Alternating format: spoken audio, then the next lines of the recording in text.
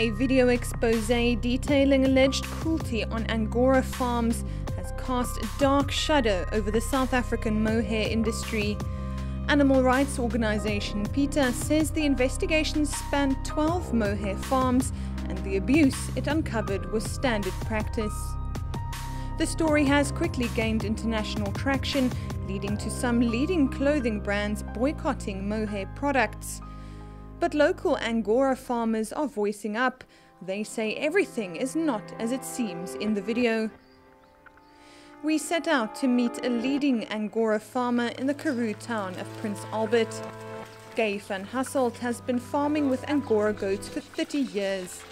The family business prides itself on the quality of its mohair as well as the stud animals.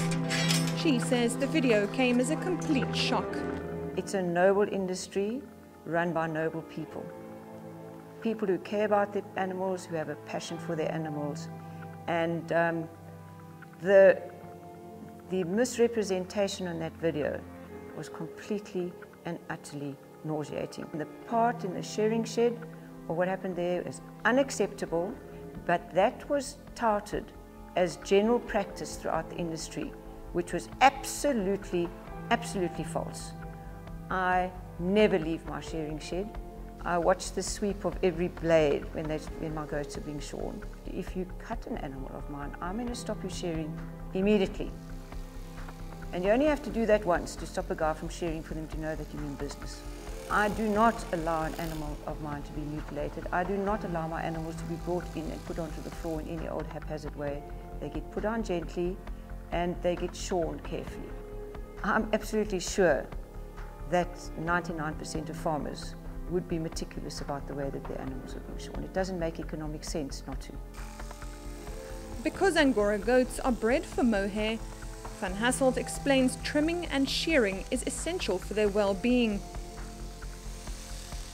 If it doesn't get shaved every 6 months, it will be caught up in the bushes. It will not be able to see where it's going to find food.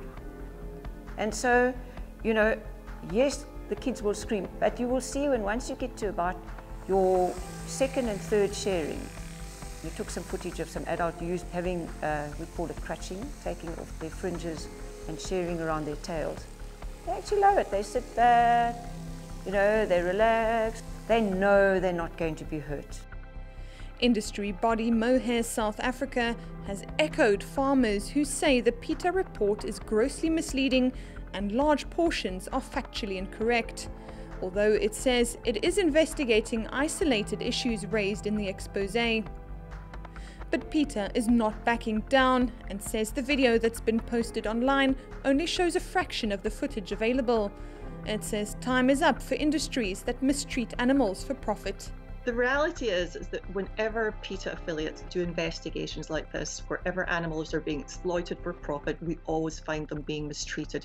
You know, not just mohair, but with the wool industry in general, with the down feather industry, leather, fur, across the board. And of course the industry are going to try and defend themselves. They want to see a continuation, but it's not just some random, a few bad apples. This is, we believe, the standard mistreatment of animals throughout the fashion industry. In the meantime, farmers say it's the animals themselves that will suffer if large-scale boycotting continues amid the worst drought in living memory. We've been feeding like 15,000 rands worth of feed a day to keep our stock alive. We do our sums based on what income we're going to get back on our mohair. If the mohair industry collapses, our goats cannot be fed. Our animals cannot be fed.